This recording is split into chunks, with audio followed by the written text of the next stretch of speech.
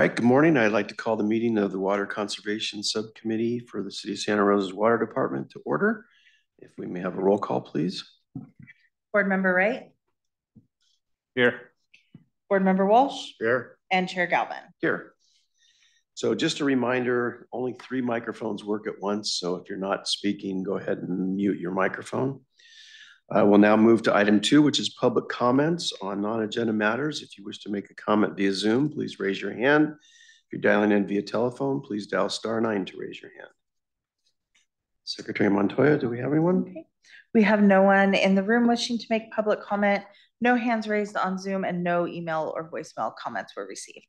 Thank you. We'll now move to item 3, which is approval of the minutes from the April 12th, 2023 meeting of the subcommittee.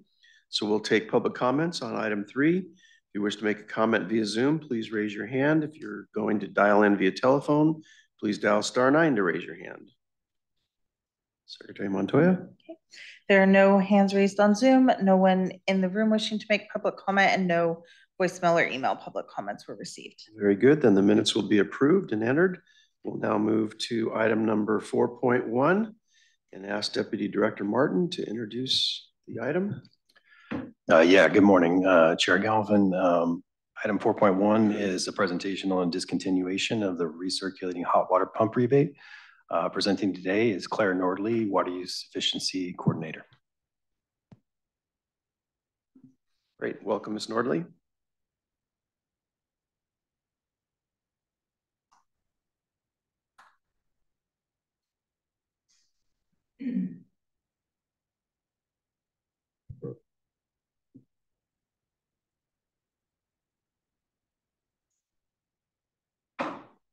How do I switch it? Sorry, Michelle.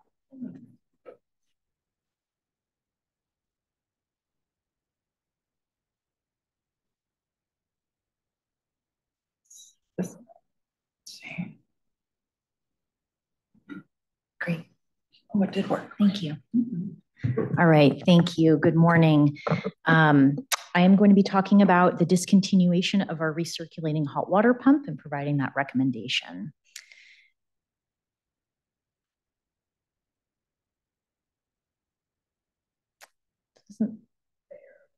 Yeah. I am pushing the arrow key. I'm wondering if it's because it's on this screen, not on that screen. Let's see. Where we go? There we go. Thank you. Okay, I don't know why it's being difficult. All right, thanks for your patience, the technical difficulties. So before I start talking about discontinuing the recirculating hot water pump rebate, I just wanted to give an overview of what actually is a recirculating hot water pump. It's a small device that goes underneath a sink, and it basically recirculates hot water throughout or to that device more quickly so that people don't have to turn on their faucet, let the cooler water run before the water becomes hot. We do currently have a recirculating hot water pump rebate. We provide $250 per pump, and we limit that to 1 pump per house. The rebate program started 10 years ago, so in August of 2013, and we've rebated 82 pumps in the last 10 years. So it's not a high volume program. We don't have a ton of pumps that we rebate. One notable feature, and I'll be talking about this throughout the presentation, is that we do require that the pump be an on-demand operation, which means that the customer actually has to physically push a button in order for the pump to begin the recirculating process, as opposed to it being on a timer or for motion detection. And that's to save energy. So I will talk about that shortly. So the main reasons why we recommend that this rebate be discontinued is because it's very difficult for the customer to actually meet the program requirements as we have it in place, specifically about the on-demand pump feature, which I'll talk about in the next slide. It's also very difficult in the manufacturing, in the packaging, and for installers to select the correct pump. The packaging is often unclear about whether it's an on-demand pump or it's on a timer, and installers, plumbers, contractors don't seem to be able to select the correct pump and actually successfully meet the program requirements. We also have very unclear water savings. We don't actually know if these pumps save water, and I'll get into that as well. And then the fourth reason is that we really want to devote our staff time to programs and projects and rebates that save the most water for the limited amount of staff time that we have. Oops. Okay, so I said I would talk about the on-demand pump operation. Basically, the timer and the motion detection style pumps have extremely high energy use. They're not recommended by Sonoma Clean Power. They're actually banned for use for multifamily applications per the California Energy Code. And then while they're not banned for single family residential new construction, they're penalized for their use. And that is because of their extremely high energy use. However, it's difficult to find these on-demand pumps, which are much less energy use. And then again, there's a lack of installer expertise to find and install the correct pumps. Secondly, there's also very unclear water savings with this rebate. There's actually no industry studies that have been done on the potential water savings for recirculating hot water pumps. And we have too small of a sample size, only 82 pumps that we've ever rebated, for us to evaluate the savings. And oftentimes customers are participating in both this rebate and in other rebates or in other programs that we have. So we would have to eliminate those from the sample size, decreasing the sample size even further. It's also to further muddy the water savings or potential water savings, there's a lot of factors that influence the water savings. So for example, the length of piping from the heater to the point of use, the number of times that a customer is actually turning on their water per day, the age and the type of water heater, insulation or lack thereof on pipes, and the air temperature. So all of those things affect the water savings, which means that it's very difficult for us to quantify and understand the savings. So the bottom line is that, some customers may save water with these pumps, but some may not, but all of them are going to be increasing their energy use. So again, just to summarize, it's difficult for our customers to meet these program requirements. So we've denied quite a few rebate applications that have come our way, which makes it very frustrating for customers to want to participate in our program. That's due to really confusing packaging that's out there on these pumps and lack of installer expertise. It's also unclear what these water savings are. And lastly, we really want to route our staff times availability to other programs that we're sure save water. So if you're thinking about this in the state of California, it's pretty uncommon for utilities to offer this rebate. Only 2 of the 13 Sonoma Marin Saving Water Partnership agencies also have this rebate. And there are a few in Central and Southern California, but the majority of water agencies throughout the state do not offer this rebate program. And then the majority also have restrictions on pump types. So they require an on-demand versus the timer feature. And then the majority have very low participation, just like we do in this rebate. So with that, it's recommended by the Water Department that the Board of Public Utilities Water Conservation Subcommittee approve the discontinuation of the recirculating hot water pump rebate. And with that, I'm going to stop sharing my screen. Is that best? Okay. Thank you for the presentation. It's kind of ironic that this is my first meeting with the subcommittee, and I looked into this program about a year ago, and because it takes a long time for the water to get hot in my bathroom because it's the farthest spot from the water heater. And I talked to my plumber, who was also a client of mine, about it, and he said I wouldn't do it because the city requires you to push a button every time to turn the damn thing on. He said it's a pain to put in, it's a pain to maintain, and so he basically said don't do it. So I'm glad to see, based on the numbers that we have here, that this is a program that we should discontinue and spend our staff time elsewhere. So I'm supportive of your recommendation. I'll open it up for other comments by the committee. I just wanted to say I appreciate the informative discussion. I'm going to rethink the circulating pump that I put in. I was so happy that I got it done. Now I think it's going to go on next door or something like that. So thanks very much. Well, I have the distinction of being the first person to receive the rebate on the chili pepper 10 years ago. And so I know a lot about that product. And since then, I've gone through all sorts of variations of different recirculating pumps. The pump I did have did fail, spilled water all over the place, bearings blew out and stuff. After 1 year, they did repair it. It is true you have to push a button. They do now have one with a remote, which is really convenient, because what happened to me was you put the pump in the farthest place from your water heater, but you want the hot water in your kitchen too. And so you have to theoretically run up to push the button, which nobody ever did. So now they have this remote, which is pretty good. Eventually I went to different systems of recirculating water, because our same problem Dan has is our water heater is just 1 million miles from our bedroom faucet.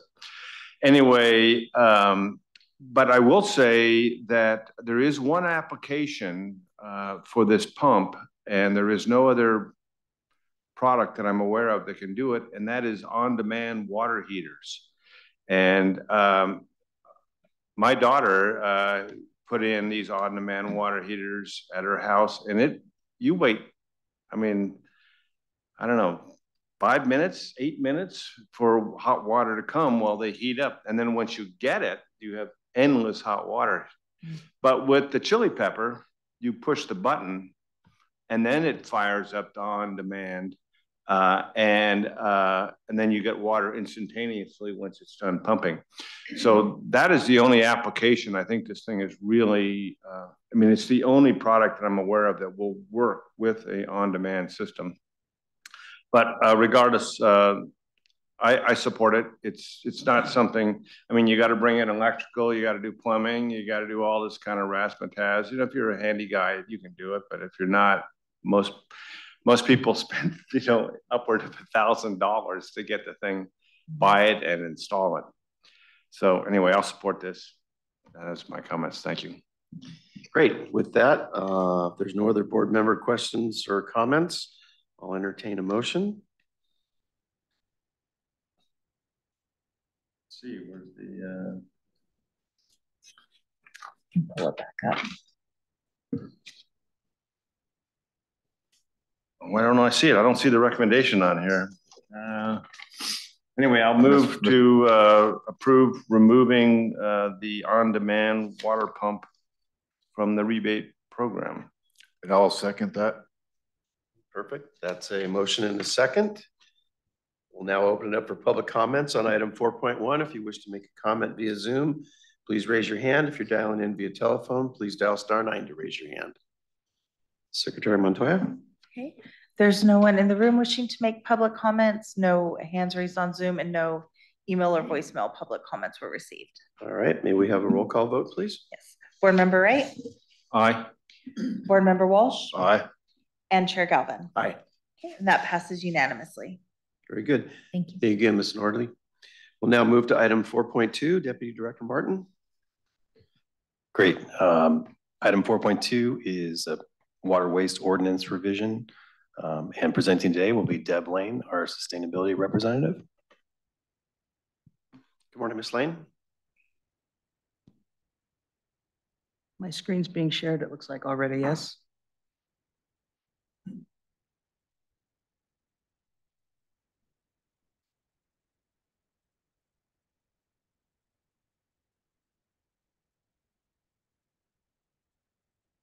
Tricky.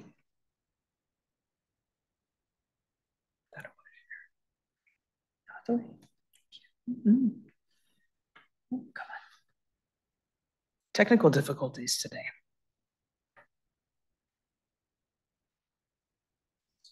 No. Oh, it froze. Okay, let's try that again. Trying it again. Yeah, let's see. Let's do.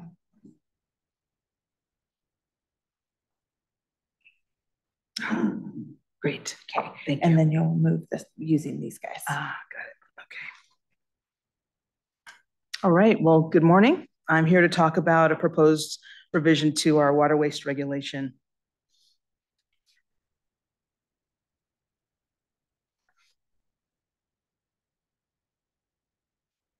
Great. Okay. So the regulations were originally adopted in 1999 and were last revised in 2007 to include recycled water. Things have changed in the past 16 years, and we feel there's a need to modernize the regulations. You'll find the revisions we're proposing in the red line copy that was included in your agenda package. So the current definition of water waste is a pretty simple one: potable or recycled water use in outdoor areas resulting in runoff or breaks or leaks in the potable or recycled water delivery system. The current regulations include the ability for the director to issue a written warning and to disconnect service. So why revise these regulations? AMI and the hourly data that we're working with now has increased staff ability to identify continuous use, which is often associated with a leak or some kind of equipment malfunction. And our current regulations are missing the acknowledgement of continuous use, exceptions for enforcement based on adverse impacts on health, sanitation, and safety, and an option to enforce water waste for commercial, industrial, institutional, or CII customers without disconnection. And it's also missing an appeals process. So for CII, shutoff is often not feasible. We have essential needs to continue operations at our schools, police stations, grocery stores, fire departments, et cetera, and a disconnection, which is our only current means for a customer who is who is in violation. That's the only means we have, and that would disrupt local economic activity as well. So we need a mechanism to motivate customers to resolve their water waste in these situations. So this is an overview of the proposed revisions to the regulations. I'll go into more detail on each one. This is a result of working with other cities, of reviewing other cities and their regulations like Petaluma. We've spent over a year on working on this to review and had discussions with the city attorney's office. And so what we're proposing is that the applicability would be to all customer classes. We especially need this for CII, but it would also include multifamily residents, single family residents. We propose to redefine water waste and add an escalating administrative fine for every violation, add clarification on the authority to disconnect, add a process for requesting an exception or an appeal. So the current definition, which I read, is quite basic. It doesn't address the equipment malfunction that we can see that can cause water waste, especially in a lot of our commercial, industrial, institutional accounts. And it doesn't put a time reference requiring the customer to find or fix the problem. So this is the proposed definition. Part A stays the same, which captures a lot of the outdoor water waste, but in Part B, we're defining it as the escape of water through breaks or leaks or due to an equipment malfunction within a customer's plumbing or private distribution system for any substantial period of time within which such break, leak, or equipment malfunction should have been discovered and corrected. So you see, we've added that equipment malfunction and a time reference requiring the customer to find and fix the problem. In terms of the proposed penalty process, should we be able to enact an administrative fine, we'll continue to do what we currently do, which is offer multiple, we make multiple attempts to try and reach the on-site decision maker. This is especially true in CII, where the bill might go to Idaho or Montana, but we want to find the on-site customer, which is typically a facility maintenance person or who runs that program, and they're able to, once they know there's an issue, they typically want to fix it. So we spend a lot of due diligence in finding the right decision maker on site. We offer an on-site water smart checkup. We provide ongoing technical analysis and support, and we would never go into an enforcement process as long as the customer is actively working with us and trying to find and fix the leak. However, But after multiple attempts and the customer's non-responsive, we'd follow the process that's outlined in the revised regulations. So the first violation would be a written warning. The customer would have, they're in violation of the water waste regulations and they have 1 week to respond, or we would institute a $100 fine. This would be a letter of warning signed by the director of Santa Rosa Water or the director's designee, and the customer would be able to apply for an exemption. So if staff receive no response in 1 week after sending the official warning letter, then the formal notice of violation process would begin. So the second notice would be the violation letter. They have 72 hours to respond, or we'll impose that $100 fine. If we don't hear back in 72 hours, the third notice of violation would go out. The $100 fine goes to $200 if they don't respond within 72 hours. Then we go, another 72 hours lapses, and they get another letter, and the fine is now $500, and it'll continue to occur every 72 hours unless we hear from them or have evidence that they are working to try and fix the problem. These notices of violation would be signed by the director of Santa Rosa Water or the director's designee. The customer at that point would have a right to appeal the final decision, and the customer needs to contact Santa Rosa Water to resolve the violation to stop the fine process. We've done some research, and water waste administrative fines are common. These are some of the various cities and water districts that we've researched, and our proposed fine structure is within industry standards. And you can see that we anticipate a low need to implement the fine process. In single-family residents, we have about 500 reports of water waste per year. That's resulted in approximately 8 shutoffs, which is about 1.5% of the cases. We have approximately 40 reports of water waste per year with CII, and if we extrapolate that 1.5%, that's fewer than 1 customer per year. So the proposed revision adds the administrative fine. I'm sorry, I think I went one ahead. No, I'm right there. This looks different than, let me look back at my last slide. Sorry about that. Yeah, no. It has I'm sorry, here we go. This is the current, I'm with my thoughts now. I've caught up with my thoughts. The current authority to disconnect basically allows the director to issue written warning to anyone who violates the provision. And if they don't correct that within 15 days, the city can disconnect their service. The revision, Part A, shows the administrative fine that I've already described and clarifies the authority to disconnect under City Code Chapter 14-04, potable water and recycled water service. So this is a new section we're proposing to add because disconnection or an administrative fine could have an adverse impact on health and safety or hardship on the customer. So the customer can request an exemption to a water waste ordinance violation in advance of receiving the notice of violation, that first warning that they're going to get, and they'll have a week to do that.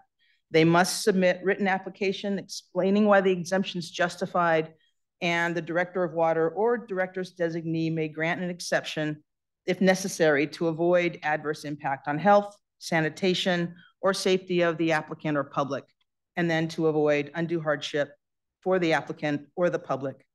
So we'll be able to identify customers with exceptions, or they can self-identify, and then staff will decide on a case-by-case basis. I think a good example are schools and hospitals or the other essential types of services of customers that we would grant an exception for. And it's likely that most of these exceptions we will grant exceptions for are situations where the customer's already been working with us and they've already found and fixed a lot of the issues that they're able to resolve. And there's just some real difficult ones, old facilities, no isolation valves, a lot of challenging plumbing situations. So they are actively working with us, but they just can't get to some of those tough ones. And then this is also new, is a proposed appeals process where any customer can appeal the final decision of Santa Rosa Water staff regarding violations to the director of Santa Rosa Water, or the final decision of the director of Santa Rosa Water to the Board of Public Utilities. And they must submit a written notice of appeal. So if we get your recommendation today, we will propose next steps, meeting with the full Board of Public Utilities to consider the revised water waste regulations on September 21st. October 10th, we would present to City Council at a public hearing considering the revised water waste regulations. There would be a second reading on October 24th, and November 23rd would be the proposed effective date, which is 30 days after the second reading. So it is recommended by the Water Department that the Board of Public Utilities Water Conservation Subcommittee recommend to the Board of Public Utilities the proposed revisions of the city's water waste ordinance, City Code Chapter 14-2, as described. Thank you, Ms. Lane. Excellent presentation. I think this is definitely something that I'm going to support, and I'll open it up for any questions or comments from my colleagues. Yeah, I probably support this. I have an issue though. Certainly CII, this is very applicable to. I think of the somewhat dysfunctional homeowner that's on vacation. This whole thing goes on and they come home to an $800 bill. So I don't know what the solution is to be gentler with that. I don't know if we can even do that, have a separate group, separate condition for a separate group. But it concerns me that many people have no clue about their irrigation or anything like that. And finding them isn't necessarily, and what you do now is probably the best thing, is you actually contact them and train them and show them what to do and all that stuff. But anyway, that is just my concern, is that we could have some homeowners that just get hit with large fines and not really understand what to do. I don't think we're likely to, right now there's a very, Claire Nordley has developed a pretty robust process that we work with single family residents who are in violation of the current regulations. And there's a lot of due diligence that goes on. And like we said, there's only been 8 shutoffs last year, very low percentage have actually resulted in that. So much due diligence happens in front of that. They're on vacation and this is going on for a long period of time, and we've sent letter after letter, gotten no response. I mean, shutting them off, yes, it could stress out the landscape, but it might not have the same kind of ramifications, right, as in CII, where there's possibility of that this fine is really because we don't want to put any adverse, subject any health and safety or economic hardship on a lot of CII customers. It's not so intended for CII, I mean, for single family residents, although we want the flexibility to be able to use the tool as needed. Yeah, well, it's still, people go away for 3-4 weeks. You could, and sprinklers break, a deer come by and walk on it, and all of a sudden you got a leak, and then they come back and you've got all this, your mail's on hold and you've got these letters and fines, and then I guess you could probably appeal it, but then you got this whole big process and all that kind of stuff. It just seems a little bit ruthless on single family residents. Where CII, they're the big boys, they can handle it. They got people to deal with that kind of stuff. That's just that's my concern. If you can think of a way to adjust that or do something for that? Well, I think Claire can confirm, but if they're gone for a few weeks, they aren't going to be near the process takes several weeks from when the initial outreach happens and letters are sent. I don't have it memorized when the first letter and how long we wait in between. Many weeks go by before we would even disconnect a customer, a single family residence customer, which is the current process that we use. We would not be instituting an admin fine while they're off on vacation with a single family residence.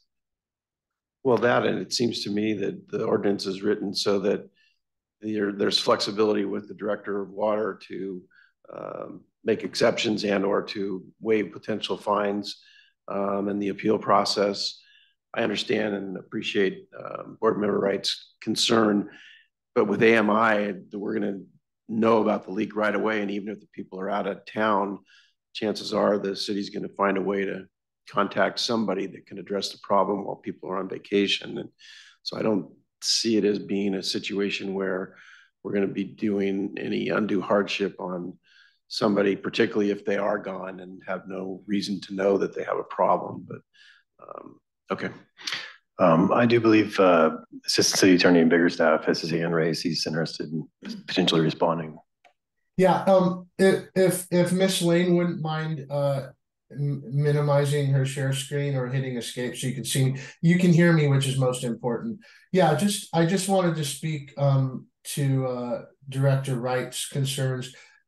We absolutely agree with you. We were very, very deliberate in how I drafted this language, but also in concert with staff, including Ms. Lane and Ms. Nordley, for the very reasons you specify. I would emphasize that there is discretion at the staff level in determining when someone becomes quote unquote non-responsive.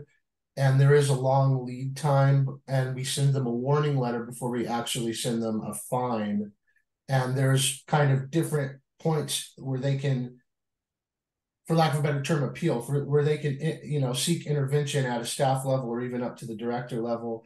And so that gets more towards Chair Galvin's thinking, which is we have created kind of little relief valves along the process so that someone isn't stuck in a really unfortunate situation.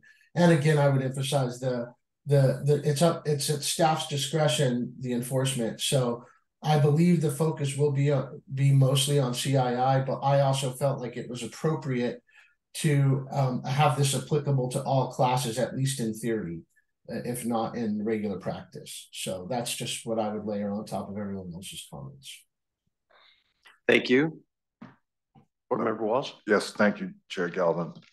I appreciate all the comments that I've heard, including consider the hardship on residential water customer, that we have built flexibility into the process, and that it looks like we can shut off the water to a residential customer if they're not responsive to save, to save the waste of water while they're out. And I'm considering offering an amendment to the recommendation to add to the proposed exceptions that the director of water may consider the cost of repair in relation to the economic condition and degree of cooperation of the customer, if repair is needed. Okay. Apply the fine money towards improvements and whatever caused the leak or breakage. And I'm not sure if Member Wright, if that would be helpful to your supporting the ordinance. In general, I do support changing it. Well, it would seem to me that the ordinance itself gives the discretion to staff and to the director. I don't know that it needs to be specific with regards to hardships or costs of repair. I understand and appreciate your concerns, but I think we trust staff and the director to do the appropriate things if there are circumstances where a homeowner comes in and says, I just can't afford this fix, or I'm sorry I was gone and I didn't realize that this problem was occurring.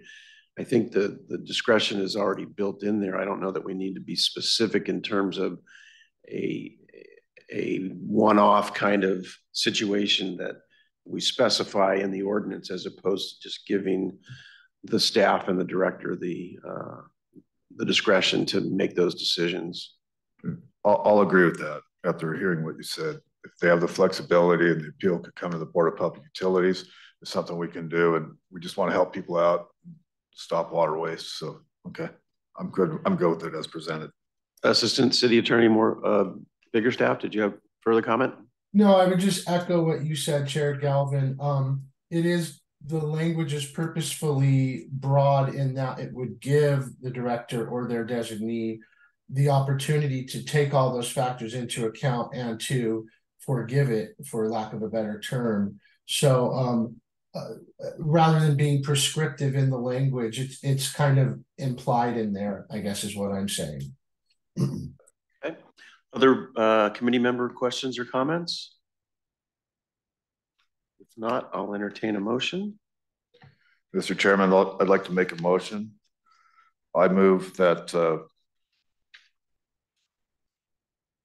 that the Board of Public Utilities Water Conservation Subcommittee recommend to the full Board of Public Utilities consideration and ask their recommendation to the Santa Rosa City Council to amend the city's wastewater ordinance, City Code Chapter 14-2 as described. I'll second. Very good. We have a motion and a second. I'll now open it up for public comment on item 4.2. If you wish to make a comment via Zoom, please raise your hand. If you're dialing in via telephone, please dial *9 to raise your hand. Secretary Montoya. There's no one in the room wishing to make public comment. No hands raised on Zoom and no email or voicemails were received. Thank you. May we have a roll call vote, please? Yes. Board Member Wright. Aye. Board Member Walsh. Aye. And Chair Galvin. Aye. And that passes unanimously. Very good. That takes care of item 4.2. Thank you again, Ms. Lane. Thank you. Appreciate your hard work, and also to Assistant City Attorney Biggerstaff for his work on the drafting of the revisions. That concludes our agenda for today. So the subcommittee is now adjourned. Thank you. Thank you, Mr. Chairman. See you, everyone. See you next week.